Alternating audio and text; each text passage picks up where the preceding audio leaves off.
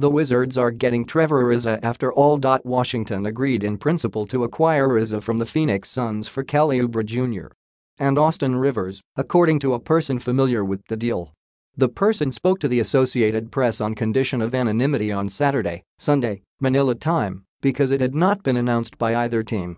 This Ariza trade came together hours after a reported three-way deal involving the Memphis Grizzlies fell apart late Friday night. Wizards players went through the emotional roller coaster of the failed trade after their loss at Brooklyn as Oubre and Rivers were still on the team bus to the airport and the flight home. "We all understand it's a business," guard John Wall said after practice on Sunday, Manila time. "You never know what's going to happen, when it's going to happen. The first time I've ever seen a trade go dead, and guys are on a bus talking about it. Kind of devastating for those guys." Ariza, 33, returns to Washington, where he played the 2012-13 and 2013-14 seasons.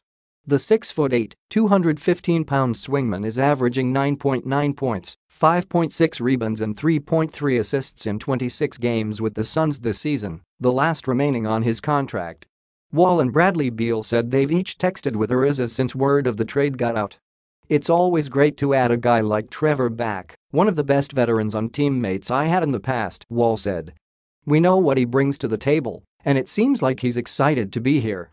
To get Ariza, the Wizards gave up the 23-year-old Oubre, who they wouldn't part with in a potential trade for Jimmy Butler earlier this fall. Oubre was the 15th overall pick in 2015 and is averaging 12.9 points per game in his fourth NBA season. Rivers goes to Phoenix after Washington had just acquired the 26-year-old from the Los Angeles Clippers over the summer. Rivers was not aware of the details Friday night but believed he was departing, putting him and Oubre in an awkward spot. "It's kind of unreal in a way," Beal said. "You don't see that a lot. I kind of feel for Kelly and Austin to be put in that trick bag in a way of not knowing. I think they handled it well, like professionals. I think anybody else would have been a little more frustrated." Coach Scott Brooks said he could not comment on the trade because it was not yet official. The Wizards host LeBron